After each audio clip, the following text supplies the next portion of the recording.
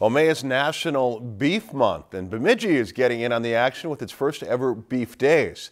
For this week's Community Spotlight, Haiti Clotter shows us how it's all about the beef. If you find yourself asking, where's the beef? You don't have to look further than right here in Bemidji.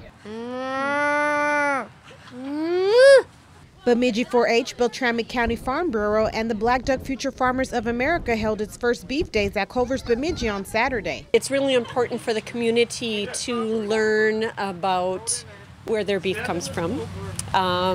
Also being part of 4-H, it's very nice to have the youth here and the 4-H families to share their knowledge with the community. Part of being in 4-H includes showing animals, and that's what Thorin Horn and Caleb Kellum do as members. I show a Maine, a Jew cow, and a Hereford cow. I show a Charolais cow and I show a Hereford cross cow, both heifers.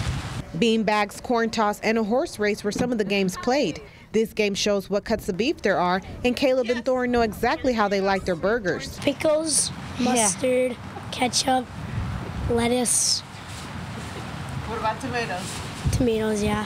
Cheese? Cheese, of course. But the star of the show was a live cow on hand. For Chelsea Gilbertson, 4-H has taught her responsibility in caring for animals. Like having animals, you always have to make sure they have feed and water. And you gotta walk them, make sure they're trained for fair. Beef also provides a boost to the economy. We do have a lot of grassland, and in dry years, usually it's pretty good for cattle. And that's where the amount of cattle come out of Beltrami County. For this week's Community Spotlight in Bemidji, Haiti Clotter, Lakeland News. If you've enjoyed this segment of Lakeland News, please consider making a tax-deductible contribution to Lakeland Public Television.